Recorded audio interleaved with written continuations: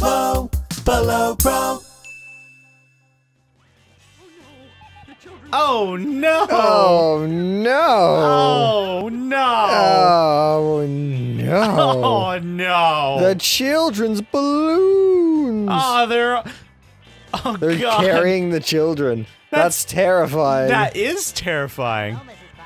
Speaking of terrifying things. Oh, you found something? Well, I'm looking at, all I did was I searched bug meat patties on Google. Oh, yes? And I'm just looking at the headlines to give you an idea of what people are talking about.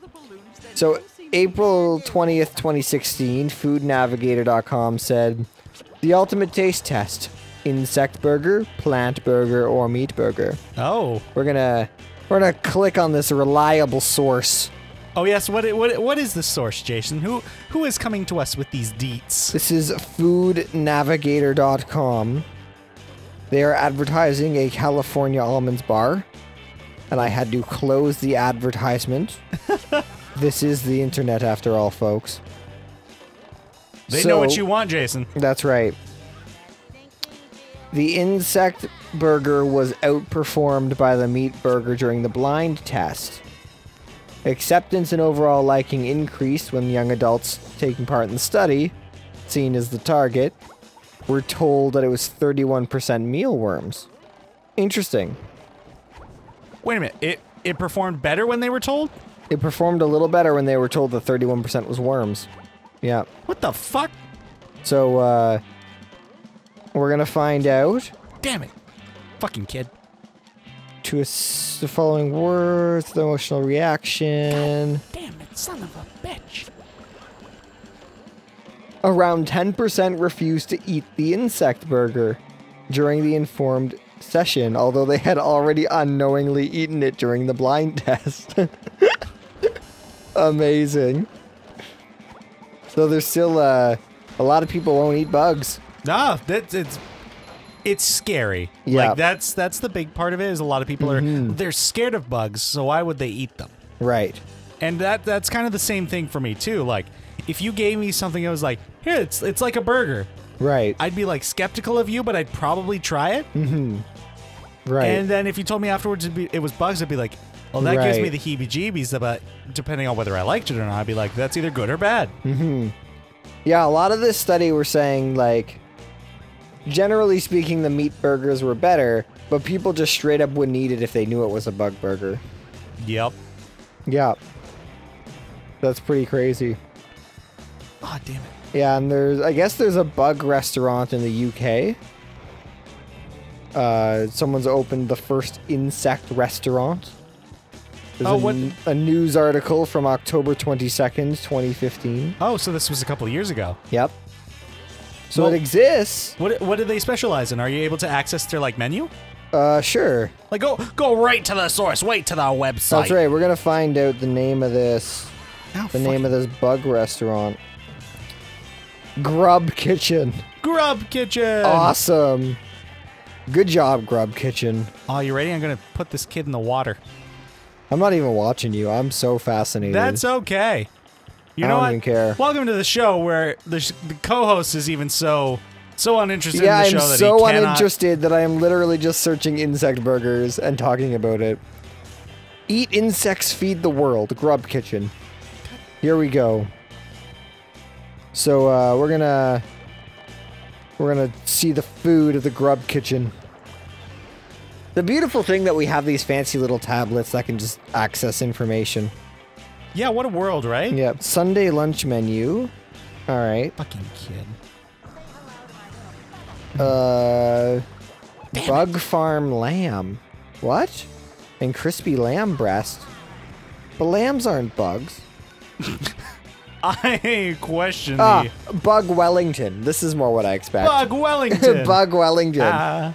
Chestnuts, mixed bugs, wild mushrooms, and nut roast, with spinach and butternut squash, wrapped in cricket crepes, puff pastry, and served with a green peppercorn and brandy sauce. Oh.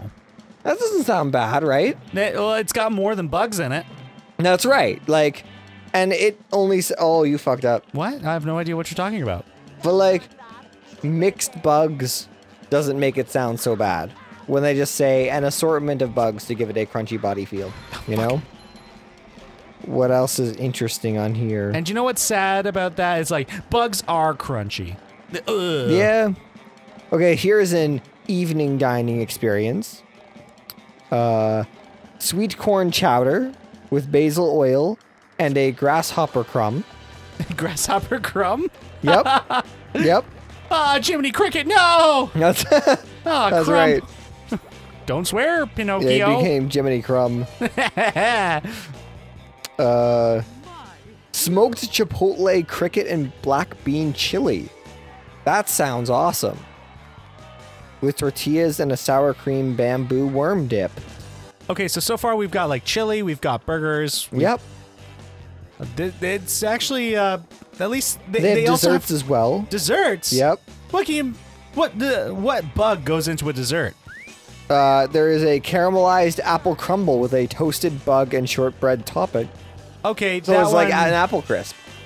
I like- love apple crisp. Oh, it's so good. Oh, Jason makes a mean apple crisp. I do make a mean apple crisp. You haven't made an apple crisp since we moved in here, Jason. Well, we don't. Well, we do have the tray now. We do. I Have, did. Yeah! That was the whole thing. The whole thing was that I wanted to buy an apple crisp tray. That Oh. was, yeah, now we... When did I buy that? Like 2 months ago or something? I guess I've kind of slacked off on making the apple crisp. But like, I remember it was being a big deal that I didn't actually own a large glass tray to make an apple crisp. Wait a minute. We have a glass tray. I think so. Wow. Or I think I got it. Oh shit. You're like, maybe this didn't happen. Maybe this didn't happen. Oh god.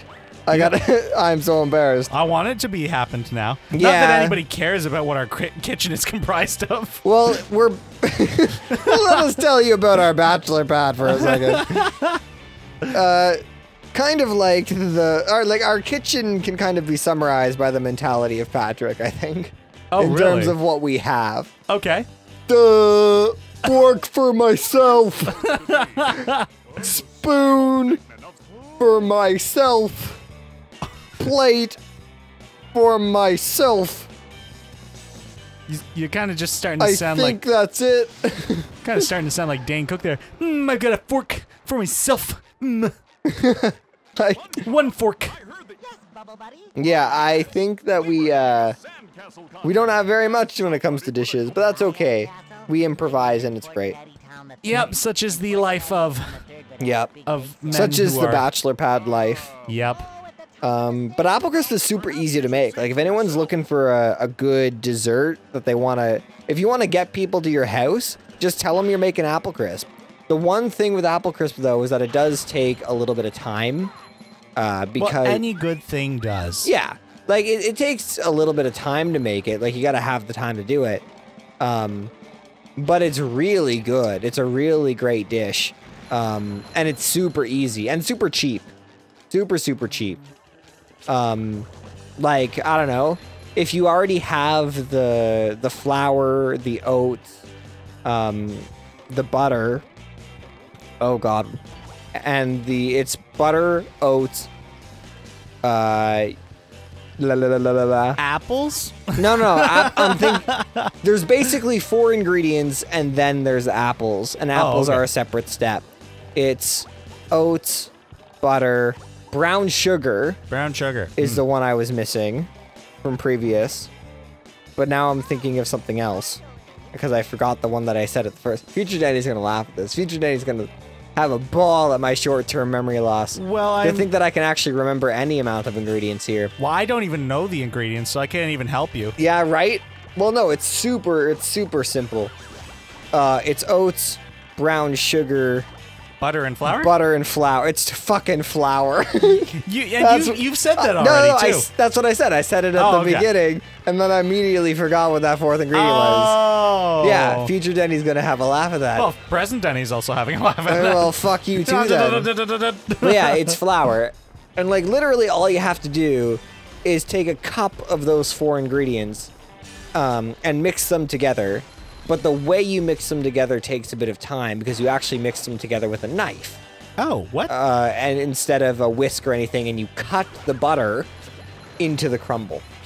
Oh, okay. Yeah, so instead of it just becoming a mush of liquid by mixing it with a spoon, you cut into it to create kind of chunks.